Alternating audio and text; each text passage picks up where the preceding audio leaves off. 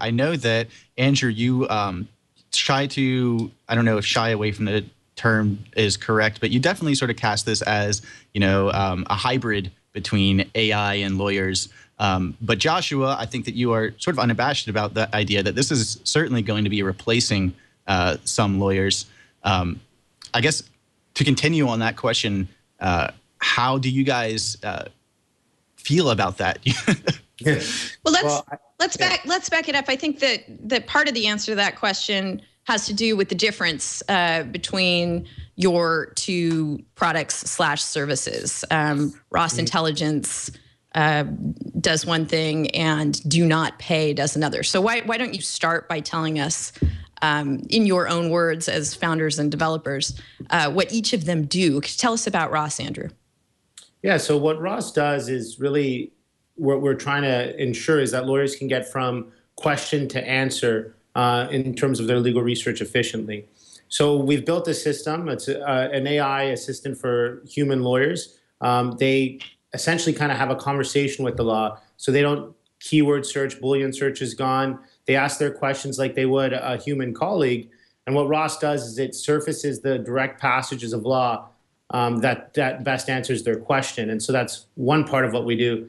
The second part of what we do is the machine learning aspect, where the lawyers who use Ross actually upvote and downvote Ross's passages accordingly. And so the amazing thing about Ross is that it's always getting smarter. So every day that a lawyer logs in, it's smarter than the day it was before.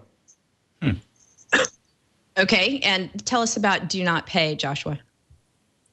DoNotPay is a chatbot to help people with their low-level legal problems, for example, parking tickets or delayed flights. And the way it works is it asks a few questions and users can answer in their own words. For example, it will ask, what was wrong with your parking ticket? Once it knows the issue with things like parking tickets, it will take down a few details, such as the road name where you got the ticket, and then place these details into a generic challenge letter, which you can send to the local authorities.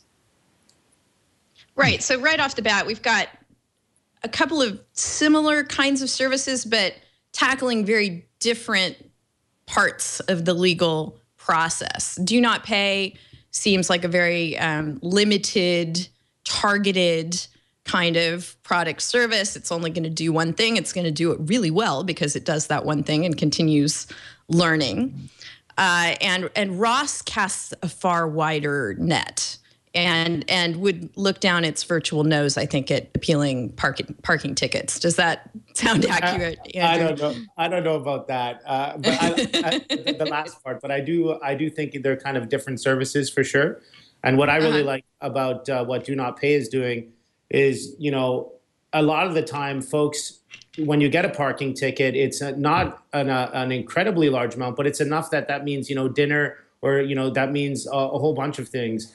And so to go and get a lawyer to appeal that, sometimes it might cost more than the ticket itself. And so, I really like that we're immediately seeing AI come in and helping folks there. And then what we're doing with AI is allowing lawyers to be able to cut down on a lot of that inefficient upfront grunt work that they have to do, which allows them to actually help clients quicker and actually more efficiently. So in both cases, what you're seeing is that AI isn't really taking away, but really enabling access to justice. And so sometimes when you get the robot analysis, or you get like folks thinking about some sort of an AI Armageddon, it's kind of a lot of that stuff comes from sci-fi. And really what AI is doing is helping a lot of folks. So I think we've got from those descriptions and comments a partial answer to Emory's question. And Joshua, tell me if you think I'm right, that the reason you're able to disintermediate parking ticket lawyers is because they're not that necessary to the process to begin with. There's not that much that is complex about what they're doing. They know a few rules and if-then scenarios that could be amply handled by an AI. But other than that, there's not a lot of value add that they're bringing to the process. Am I capturing that? Absolutely. I mean, from my experience, you had these guys copying and pasting templates into Microsoft Word and then charging $100 to do so. And I think that's just the perfect thing to be kind of disrupted by technology. And I'm actually quite surprised someone hasn't already done it. So tell us more about DoNotPay. Let's delve a little deeper here into the reason that you decided that this was a necessary thing. You began to answer that a minute ago, that this was the kind of area where lawyers aren't really necessary to help people carry out their legal rights, correct? Yes, and I know I got it like this idea from personal experience. When I turned 18, the driving age in the UK, I got a large number of parking tickets myself. And out of necessity, I had to figure out how to fight these tickets because I didn't have the money to pay. And one route was through these lawyers who obviously I couldn't afford either.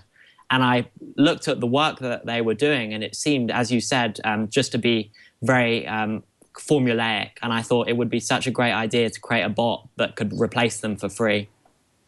So that brings up my question. I mean, on the spectrum of artificial intelligences, I know that obviously Ross is using IBM's Watson that has, made national news for beating Jeopardy. It's very complex natural language processing.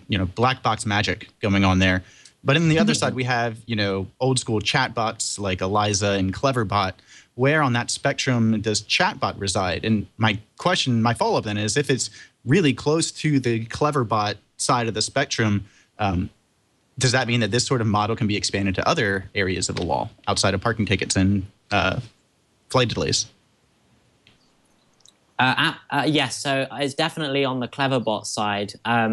And basically, it's quite simple AI, and I think it's quite powerful almost how simple what one can do with such simple AI. The challenge for me was understanding what a user has said. For example, there are a million ways to say, I got a parking ticket, or the parking bay was too small. And through this kind of Cleverbot AI, I figured out how to translate that into a defense that the bot can take and generate. So is this, does the chatbot have, or the DoNotPay bot rather, does that rely on some kind of like government API to interface with the law? Or, I mean, is this literally just you're taking documents and interpreting what the users are saying in the chat and then just putting it in the old documents and submitting it by email? It depends on the jurisdiction. The chatbot currently works in the entirety of the UK and New York City. In some UK areas, it will actually send the appeal automatically, not through a government API because they don't exist, but kind of through brute force from one website to another. However, I haven't managed to accomplish that in New York City, and there are all sorts of legal issues with doing that because it could be considered hacking. So I'm very kind of thoughtful about doing that. But yes. Could you go into some of those other legal difficulties that you've run into? Yes. So another legal difficulty is obviously if this is a lawyer, it doesn't have to be licensed by the Bar Association. However, because parking tickets are a consumer issue, I've been advised that that's not actually a problem. However, I really love reading these kind of interpretations of why DoNotPay should not exist for regulatory reasons. But I've had no problems from the regulators themselves. But other lawyers love commenting how it's breaking all the regulations. But I love to see regulators actually approach me because they haven't. Sure, there's a good analogy there between taxi drivers and Uber. There's a bit of encroaching on somebody's turf that that probably flew at them out of left field. You bring up a really interesting point, and I'm glad that that is front and center in your mind, that people developing tools like this, particularly yours, Joshua, have to have the Computer Fraud and Abuse Act front and center when they're thinking about how they're going to interface with government systems and get data out. What sort of precautions are you taking to make sure that you're not crossing that line into hacking? Well, since the kind of popularity of the site, I've had lots of lawyers reach out to me and offer pro bono advice. So basically, before I do anything, I consult with my lawyers. I just ensure that, because the last thing I want is for this to be shut down. It's been helping so many people. So I'm just making sure, basically just consulting with lawyers to ensure that what I'm doing is not illegal. But at the moment, I'm confident that I've stayed above water. Good. Can I follow that over to Ross then, or to Andrew? Sorry. The issue that Joshua brought up about does an AI have to be licensed? I mean, I think that once we start getting to the more dense legal weeds issues that I think that Ross is designed to answer, somewhere along the way, you do have the questions of, is this AI licensed? How have you guys approached that? And I'm sure that you're seeing pushback from that as well. You want to discuss that? Yeah, absolutely. Well, we're actually not getting much pushback on that at all. And the reason why that is because the people who are asking Ross questions are lawyers themselves. The responses go to the lawyer who asked the question.